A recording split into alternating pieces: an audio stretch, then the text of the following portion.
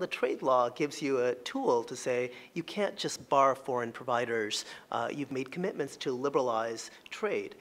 So in other words, it gives you access to foreign platforms. And so trade law becomes, in this sense, a very strong liberalizing tool to help promote global internet flow. So yes, it's written in the language of economics. Yes, that's the reason that these countries came to the table and agreed to these things. But at the same time, it has this power. It's great to hear about the United Nations and the global charters, et cetera, the Global Compact.